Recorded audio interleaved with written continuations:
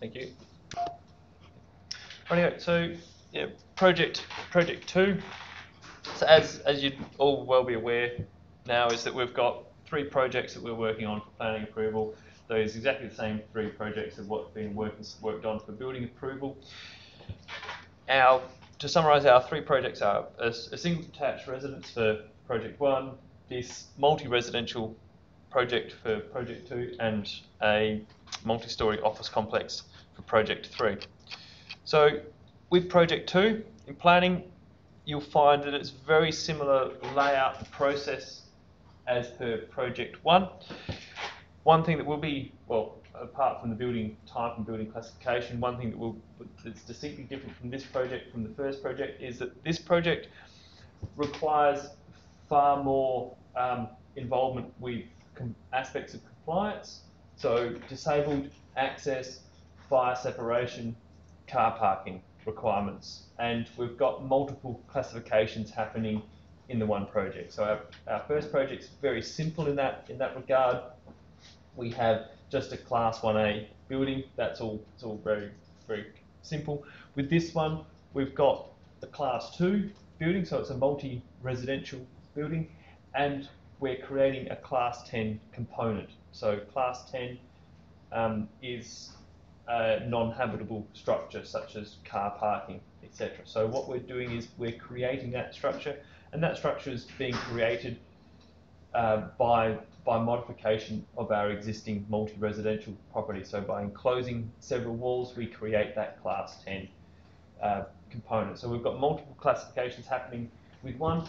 That will have ramifications in terms of fire separation. So if we think about it, when we go adding car parking under buildings, we go adding an element of combustibility, a fire source feature to that. So there are more complexities in regards to the compliance aspects for this one, but that's offset by typically a drawing model which is far easier to work with and muck around with. There will still be some elements that you have to get rid of. There's still going to be some issues that you have when it comes to adding in details when you do cross sections and whatnot. These are all things to work through, but in the main, this one's a bit easier to work with than project 1.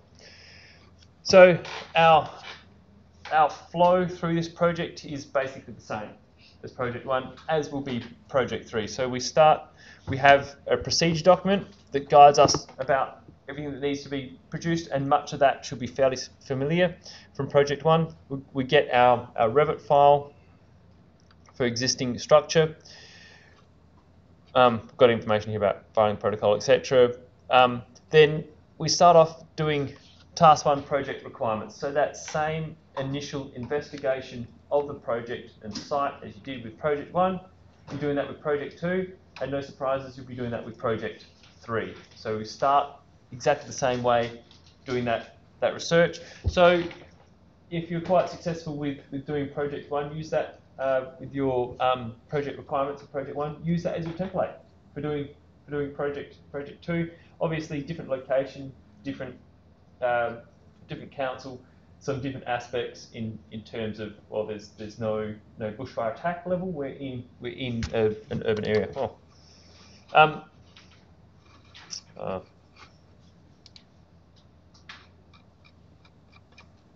Okay.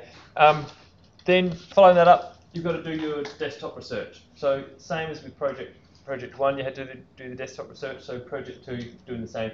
There should be nothing really new in this regard, except for those changes that I outlined. So we won't have to go into any of that stuff again. However, what you will encounter with this council is that their planning approval forms aren't available online as they are with Mitcham. So with Mitcham, you can go in there, you can get those forms still as a PDF. This particular council, and I imagine this is going to be more and more of a thing, is that approval applications are going to be electronic only. So when we get to that point, I can give you all the planning approval form. So I got the old ones in a PDF form. I can give them to you for inclusion like that. I just have to see that you've gone to that process of finding where they are. So when it comes to doing the planning approval forms, all you have to do is submit your screenshot showing this is how I got there, and this would be my first bit to fill out. I'm satisfied with that, and then I can provide you with those forms for moving on. Whatever you do, don't go through and start an application, start filling these things out online, because this is an actual address, and I don't want the council there are aware that we use this subject property, but I don't want any applications lodged for any development approval. Then you'll go through that process of the task force reports request. So you do that quiz, use that same process you did for task 1, and then you get some reports as well. One thing from memory, one thing that you'll get is your landscaping. Oh, actually, no. I think maybe that's project 3. You get your landscaping at this point in time, which ends up being your site plan. I've just gone into the Revit model. It's not allowing me to bring up floor plans and site yet. So I'll have to have a look at that as to why that is the case at the moment with this. I'll possibly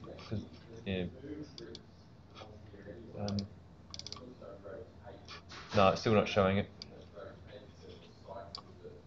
So when I'm not presenting, I can have a look to see where we're getting that site plan from.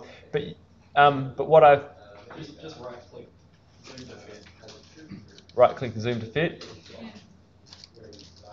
Oh, great. Okay. Yep. So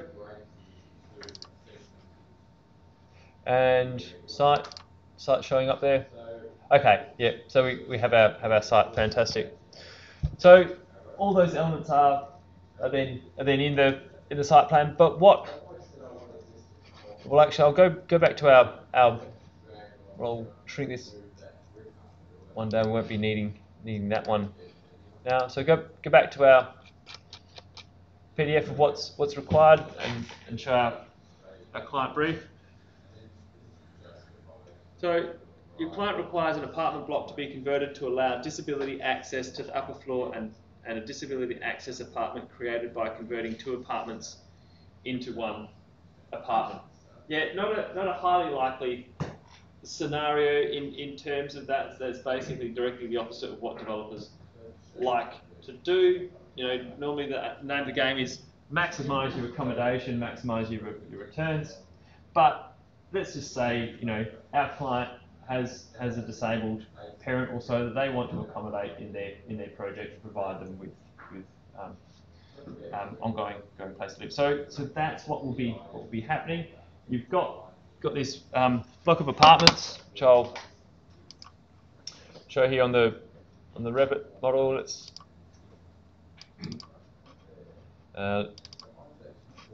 so that's our block of apartments. There, car parking underneath, and 4 apartments on level 1. 1, 2, 3, 4 apartments. So yeah, it's not by no means a fantastic design. I would not design an apartment block like that myself. A lot of a lot of space, a lot of building which isn't really being utilised to its maximum potential. But anyhow, that's what we have. So the intention is to remove one of the walls here to make a double apartment and make it compliant with disabled access.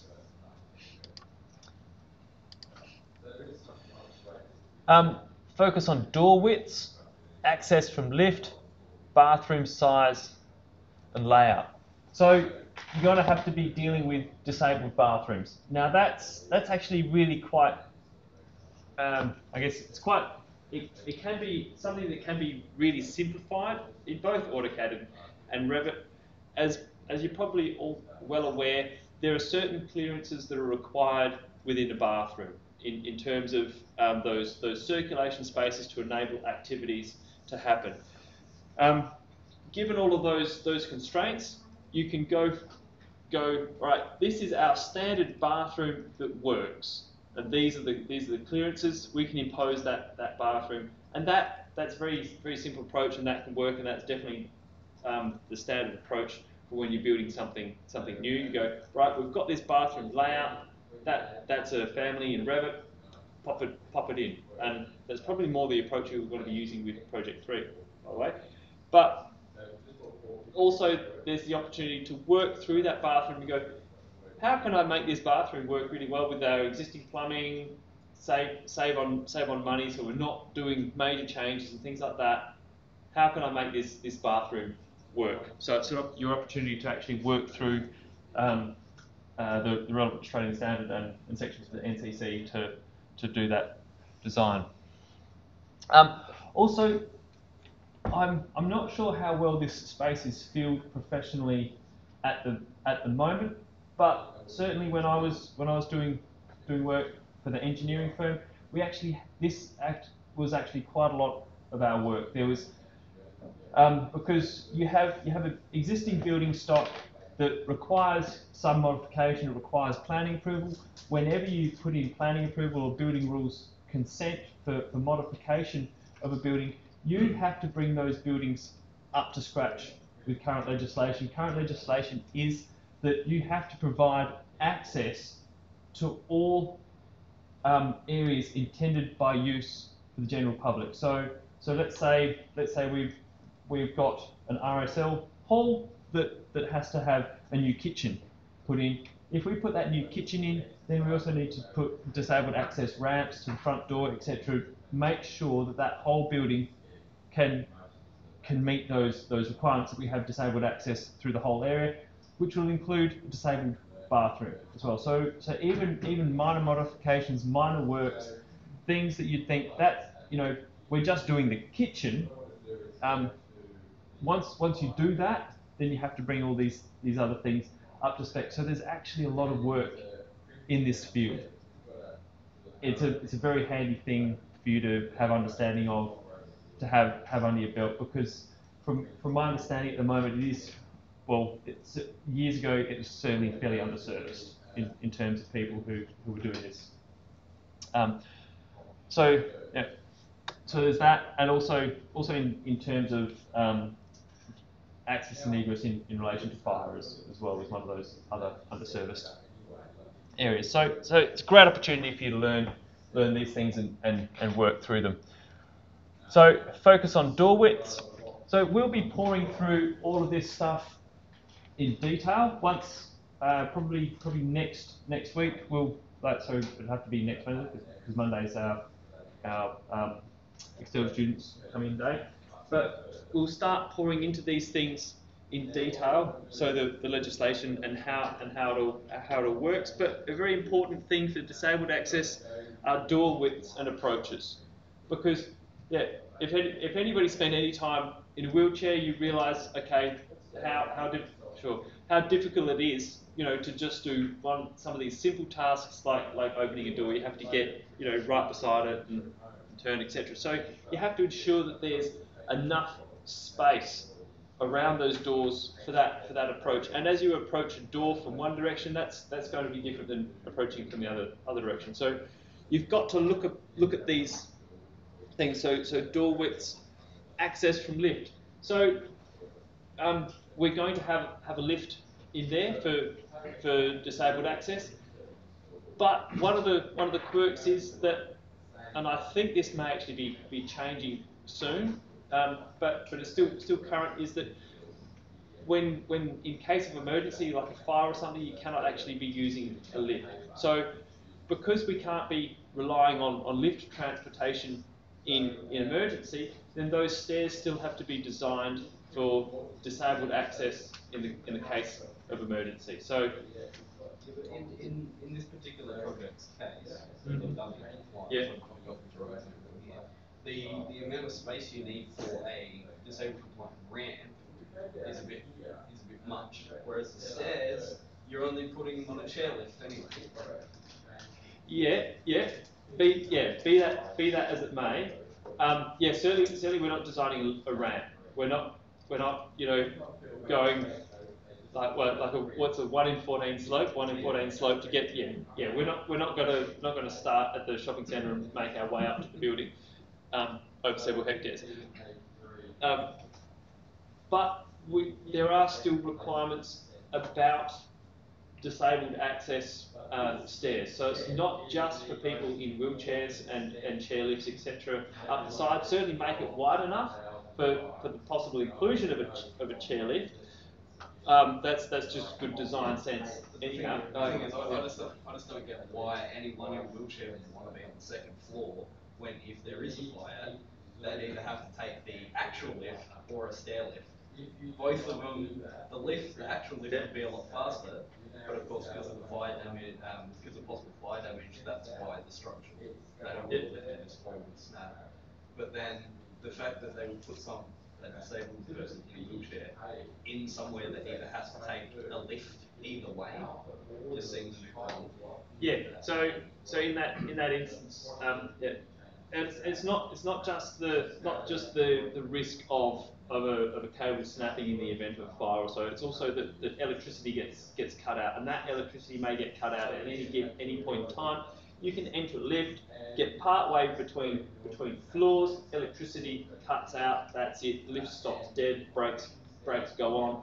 There's no way for the occupants of that lift to get out at that point when they're stuck between floors. I think there is a requirement for a generator, backup power to supply to this because of the case of emergency. Okay. I'd have to look into the standards a bit further just to make sure that's right. That's something I'd have to look into as well. Yeah. So yeah, cool. But yeah, anyhow, if it's chairlift, yes, electricity goes out. Yes, they're stuck halfway down the stairs, but at least that's not as catastrophic. You can, with the help of others, get yourself off the chairlift and get out. It's not as dire a situation, but basically what we have to do is, I guess it is important to understand the practicalities that arise around it, but mostly what's most important is just understand what the NCC requires.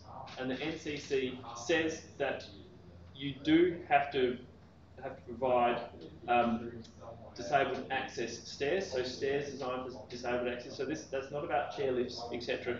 It's about, well, I won't give the game away. There are additional things that you have to build into your sets of stairs to make them compliant. So, and that's just it. That's NCC requires that. Whether you work through the scenarios, you go, well, that's a very unlikely scenario, etc., etc., etc. Sort of by the by, we have to do what the NCC says to get it through council, to get it through building rules, to push on, because that's what the client wants. The client wants this to happen. They want that design, etc. That's what they want. We want to get it through. So bathroom size and layout. Also, in the absence of the client, air conditioning system has recently been installed. However, your client is unsure of its position or output. Yeah, once again, okay, bit of a strange scenario, but you'll see on the Revit model there's an air conditioning unit there. What you're required to do is specify your own air conditioning for the building. Say this is what will work well. You provide some advice to the client saying, this is what will work. This is how we can meet those requirements. Also, the lower level garage is to be enclosed on two sides and adequate parking for residents. So, and you're given a clue there, development plan.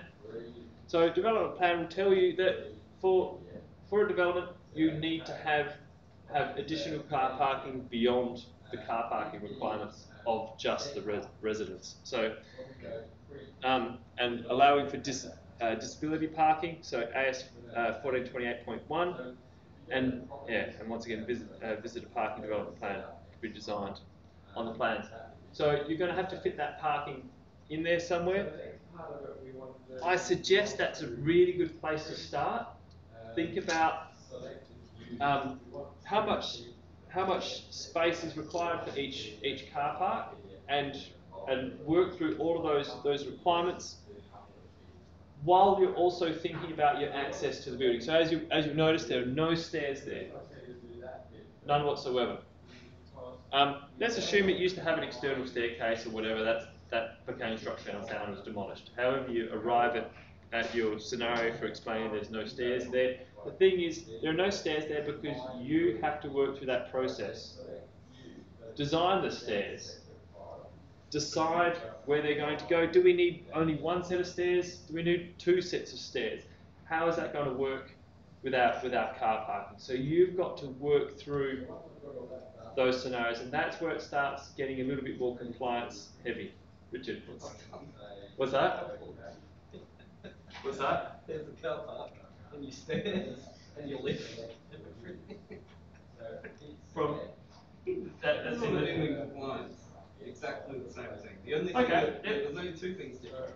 Yeah. One thing is you want to split that room in the middle upstairs. Yeah. You've got to make it one whole room. Yeah. And the second thing is your bottom floor has no walls. Yeah. It's the exact same plan. Okay, well great. Well, so you guys that have done this in compliance, that should be relatively straightforward. But there might be new stuff you're coming across as well. Yeah. Yeah, because we've done it in compliance though. There's all what we've looked at in compliance. There's all these regulations of roles everyone else will find out soon that force you to do it in a specific way. You haven't got that much freedom with that particular design. No, you don't. You don't have a lot of freedom. But you do. Well, actually, no. You do have a bit of freedom, though. All right, I'll give the game away a little bit. In this, underneath there is plenty of space.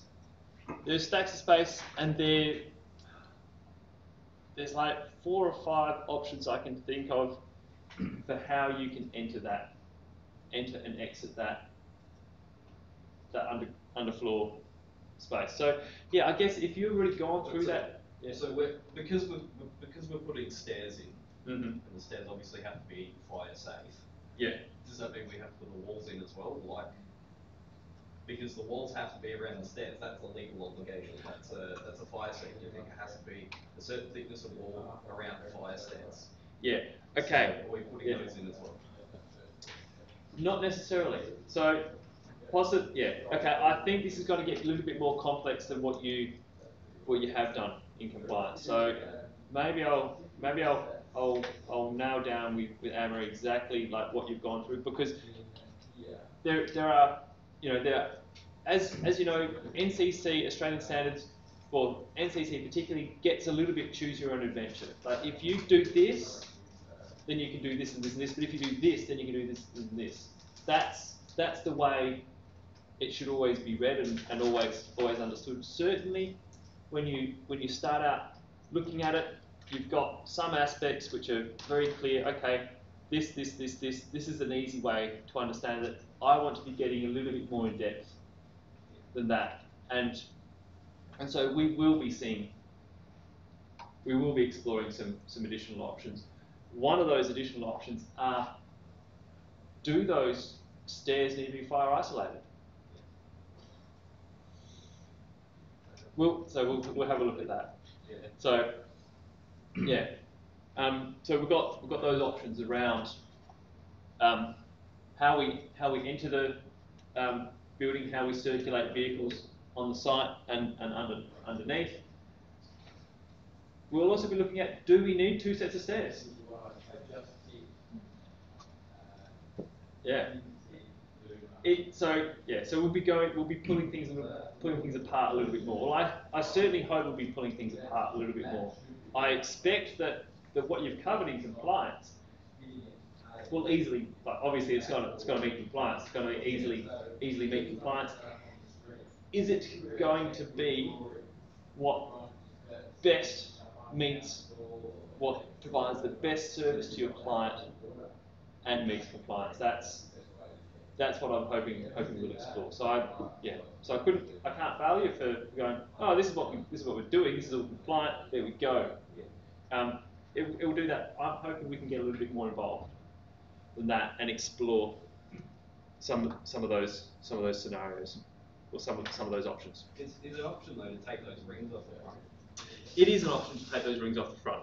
Yeah. Because do we have a situation where the property actually sits on the site plan? Yes, you do. Yeah. Because the property in compliance is very oddly shaped. Yeah. Okay. So we've got a different site happening than what I caught a glance of yours from compliance. You had a very large site. Actually, and that's another important thing to point out. So the property address, the location is number 3 Kincaid Avenue, Henley Beach. If we look at number 3 Kincaid Avenue, Henley Beach, it's a long skinny allotment. And then we look at this site plan and go, hey, that's not a long skinny allotment. What we've got is that allotment's been chopped off. And we've got a boundary there, and this building is close to that boundary. What we need to have an address for contextual purposes in terms of, an address that comes with the local council, it comes with a wind speed, it comes with topography, it comes with all these things that we need, and you need to work through those. But also what is required is that there are some aspects thrown into this project that will dictate what you do and make you make decisions that we want to make you make. So that's why you have to rely upon this as your actual site plan. What you'll notice is you research that site, you go, hang on, that site plan is different than our given site here. Forget that, it's for location contextual purposes only, and we work on our site as it's given to us, and we work on the location of our building on the site as it's given to us. But what we will include is adjoining development. So you'll see that adjoining development there on whatever geographic information service you use. That adjoining development, you'll be able to measure how far that is away from your boundaries.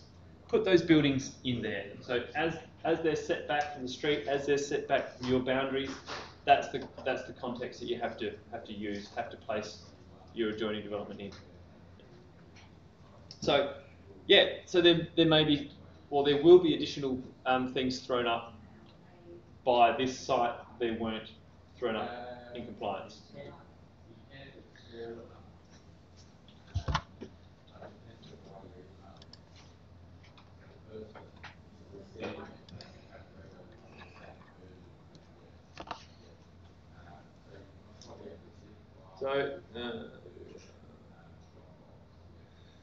So confirm dimensions, materials, conformity of information stated on specification and reports to compliance and client requirements. So you've got to go through that process as you did with project 1.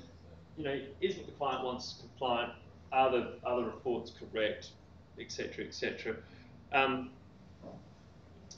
So develop your existing Class 2 accommodation model to meet requirements of your site analysis.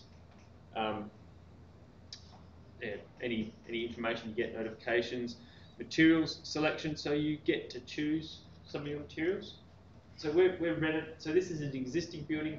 We're making modifications. We're carrying out renovations to it. So you get to choose some of these materials. You get to think, okay, well, this is what it is. It's an existing brick building. Looks to be that 1960s, 1970s sort of aesthetic. This is probably the type and colour of bricks we'll be working with. How can we work harmoniously with that in a design sense with our materials we choose? Are we going to try to replicate that? Are we going to try to work in concert with it? Demolition. So this is the first time you're going to have to start thinking about demolition.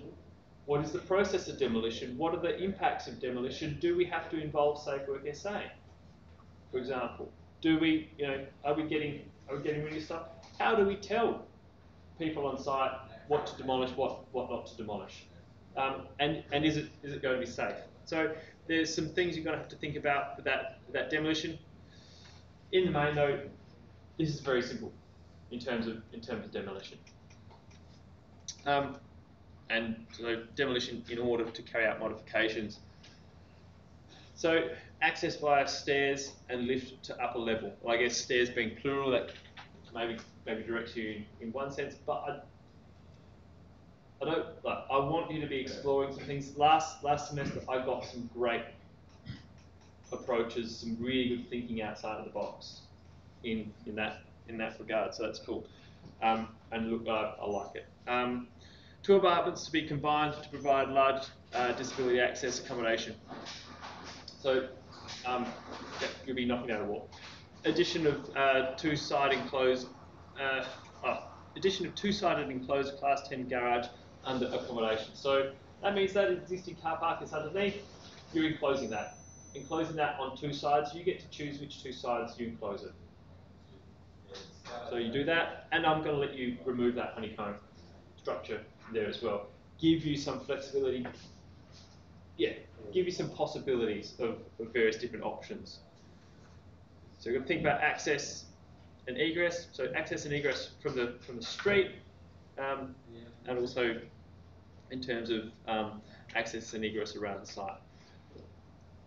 Provision for services. So you've got to start thinking about plumbing. So we're going to go into plumbing. We're going to be talking about plumbing now. Possibly we'll end up having a plumber come in on Monday, attendance day, for you to ask some questions specific to this project, or later on we can work through AS 3500 to look at our plumbing runs, our layouts, what we'll have to do. Think about all these things, because I think it is an important thing. Yes, we're not plumbers. We're not plumbers and electricians. Plumbing and electrical has to be carried out by licensed contractors, but we can still understand how these things can be designed, what sort of space we need to leave for various different bits and bobs.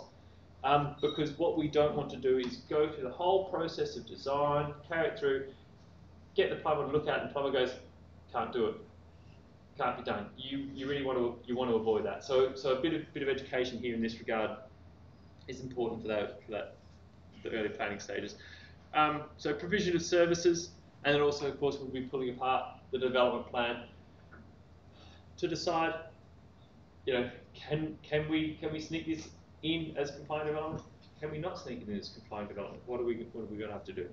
And if it's not compliant development, what sort of level of non-compliance with the development plan are we dealing with?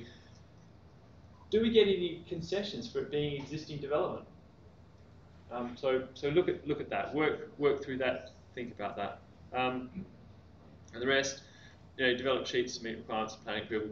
3D view of premises, client name, project title, student details, sheet schedule, very standard. Site analysis, neighbouring structures, services, vegetation, fence, and shadows. So that sort of stuff. Well, you've been dealing with in project 1, looking at what services are on site and what neighbouring structures are around. Site plan, your usual suspects, contours, dimensions for site setbacks, north indicator. Site access and egress. So I want to see arrows. I want to see arrows pointing in and arrows pointing out. It's had it a bit before. People just provide an arrow, but come in this way, and that's it. Where it's both access and egress. So I want to see arrows showing how people are to move around the site.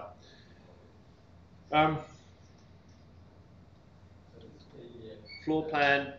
So probably nothing new there. Dimensions, overall dimensions. Wall openings, for example, external doors and windows. Rooms and wall thicknesses, internal rooms and wall thicknesses, door clearances. One thing I will give you the heads up about some of the failings of this Revit model are that we've got some weird walls happening in there. Just take the wall thicknesses as they are. So we've got wall thicknesses like this. If you want to be pedantic about it, you look at it and go, why on earth do we have reverse brick veneer in this scenario? Is that going to meet our fire separation? We'll cover fire separation between units and so on as we move through, but there's going to have to be a little bit of acceptance of going, okay, well these are our wall thicknesses. These are the requirements we have to meet for fire separation. So just giving you the heads up about that. But door clearances, very, very important thing to work through, and I'll get the game away a little bit. You're going to have to be thinking about a lot of door clearances. So work through that scenario.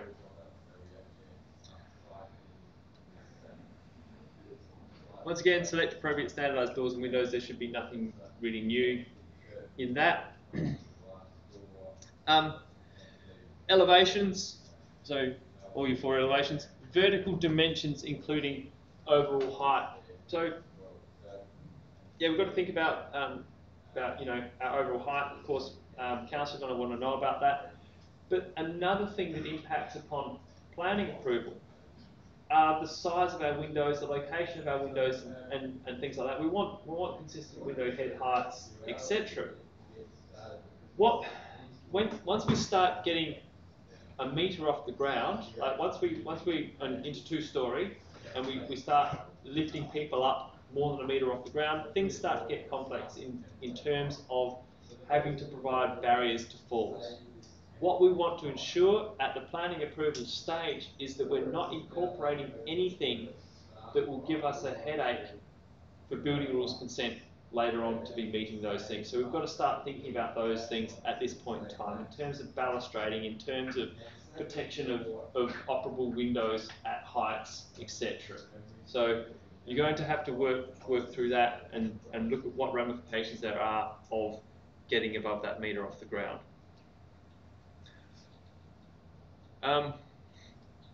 External materials selected, so you've got options there. You've got options to modify the materials as they are with the existing development. Like, do you want to slap a render on the outside of it, make it all homogeneous or so? No, that's very much up to you. And then, of course, provide window direction indicators, etc. Sections, so longitudinal through bathroom, shower, floor trap, stairs, lift. So because you're being told to provide a section through these ones, and because our essentially this is where building rule, or in all of these aspects, building rules consent starts sneaking into our planning consent. Because if we design a stair, and we don't consider that, we don't go through the compliance aspects of that in the initial design, we go, okay, putting a stair there, we're doing our car parks, all right, it's all good, let's send that off to planning approval. Then you send it off to private certifier. After you get planning approval, private certifier says, oh, you've got to provide this and this with the stairs, you have to do this, etc. with your car parking.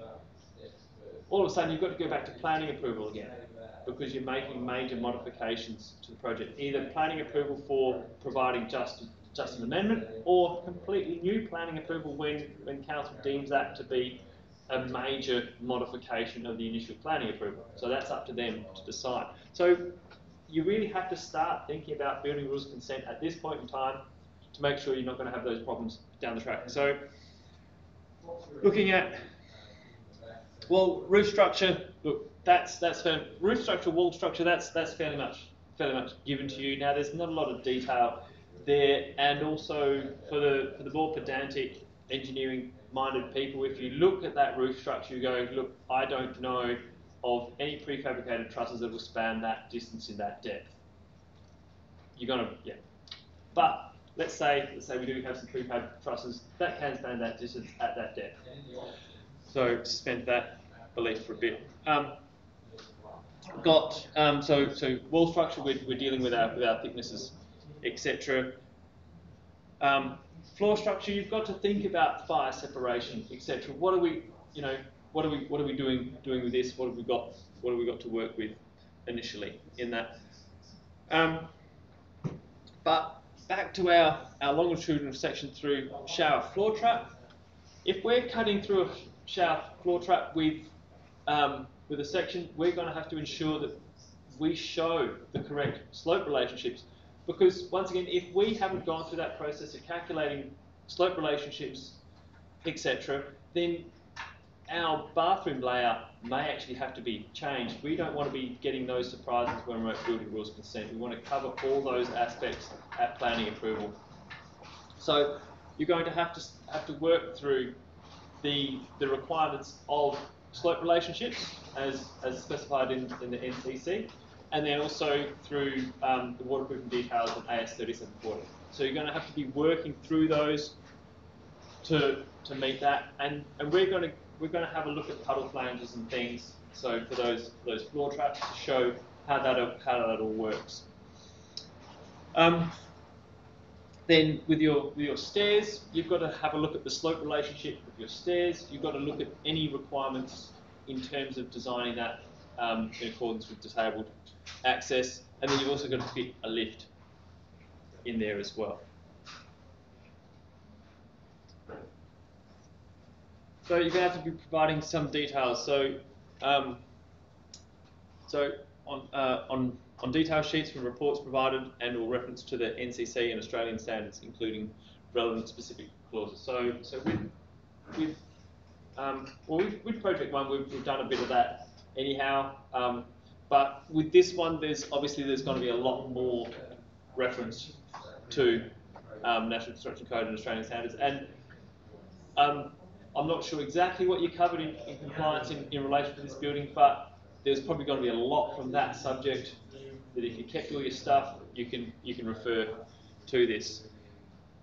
We'll just actually might as well use this as an opportunity to discuss some of the things you've covered in compliance. So, did you look at what sort of wall linings you have to use in wet areas? No, we haven't. In compliance, we didn't have to do anything with wet areas. For this particular building, we've done all of the disabled side of things. So, and the fire safety related to the disabled sides, the staircases, the lift, the bathroom set out. But we haven't done any of the wall linings or the floor, the wet area stuff. We haven't done anything like that. And then, that's why I was saying the set out is very restricted because of the way it is and the fact that you have to make those the staircases fire resistant because of other things I won't go into too much. That then limits what you sort of can and can't do. That certainly does. I think what we'll do, we'll approach our dissection of this and our looking at all of the compliance aspects from the way that I've suggested we start the design by looking at our car parking, looking at our access and egress, because that primarily relates to all of our dimensions in a horizontal sense and our location of everything. We'll work through all of those things. Then we'll get into bathrooms, and we know that we have these constraints around disabled bathrooms. Possibly what you've covered in compliance will directly go straight into this one. It'll be easy. That'll be really straightforward. If that's the case, that's fantastic. May not be. We might have to work through some things and pull some things apart a little bit, because it's going to be in our client's best interest if we can be retaining the plumbing where it is, if we can be working within that existing structure and going, rather than go getting a quick cut through the concrete slab or the floor and install new plumbing and do all this sort of work, which is horrible, time-consuming and expensive work to do. We can work with what's there, but we'll work through our car parking, etc. first, all the access and egress, then have a look at bathrooms, and while we're having a look at bathrooms, we'll go into a lot more detail about wet areas to understand wet areas, what our considerations are. So things like wall linings, well, I guess that doesn't essentially matter at a planning stage. If it's water resistant or waterproof, that's a fraction of a millimetre difference, and then it's another 6 mil for tiles, etc. But there's not massive dimensional ramifications that come from that. But we should really understand that. It is very important that you go out from this, from this course of study, understanding waterproof, water resistant, and your various different products that will enable that. Wall and floor, water resistance, waterproofing requirements, types, and heights. It's also so for doing that cross section, yes, you're going to have to understand floor gradients, floor set downs, and screeds. it's something I cover a bit in materials and methods in that initial stuff when we talk about concrete slabs, about the importance to understand screeds, floor gradings, etc. for specifying to the concreters what sort of set downs we need to have for bathrooms. Now, in this situation, we have bathrooms that exist. We also have the complexity that with disabled access, as you can imagine, we don't want to have shower screens. We don't want to have enclosed showers. We don't want to have showers with hobs. Does everybody know what a hob is? A raised portion of a floor to help contain water within an area. You don't want to be in a wheelchair and have to get it into the shower over a hob. Right? So we've got some existing things to think about. So we'll pull that apart, because it is very important that you understand those floor gradients, etc., to be able to specify set downs right from the get-go. That's something that can't really be modified partway through a project. And then installation of puddle flange. So that's about that flange, which is there as an interaction to enable drainage of that floor screed into the pipework to help with mold resistance and so on, not providing the right environment for that. And tiling. So stairs is something you would have covered in compliance. You're understanding slope relationships of stairs, etc. That's all. Yeah, the other thing we didn't actually do was draw the extra disabled compliance. So like the stair lift or the stairs, I never drew any of that up. The lift and everything, we just sort of said that there was a lift there. Yeah. We didn't draw it up. That's the only difference really between all of the disabled compliance stuff, is we didn't physically draw it and do it to the proper scale on the plan like we did do. So what you're going to have to do, yes, you're going to have to draw cross sections of stairs to scale. You're going to have to include details around handrails, etc., around balustrades, about your 125mm sphere. You're going to have to include, or you're going to have to spell that out. So you're going to have dimensions that show, yes, we meet the compliance through dimensioning all these various different aspects. You've got to dimension rise and run of your stairs, or going and rise. Going to rises. Specify width of stairs, and give some reason for that as well. And height of railings, of course. I think there shouldn't be too much that I need to hammer home about. You'll understand slope relationships to stairs, the internal stairs, or okay, well, yes, no, slope relationships to stairs. Sorry. Do you all understand slope relationships for staircases? That's something you would have got forward through in compliance. I didn't remember. Yeah. Sarika, do you? Maybe I'm not able to understand. Yeah, okay, it's about being able to specify what the rise and the run of a stair should be to, so we won't have to spend too much time on that.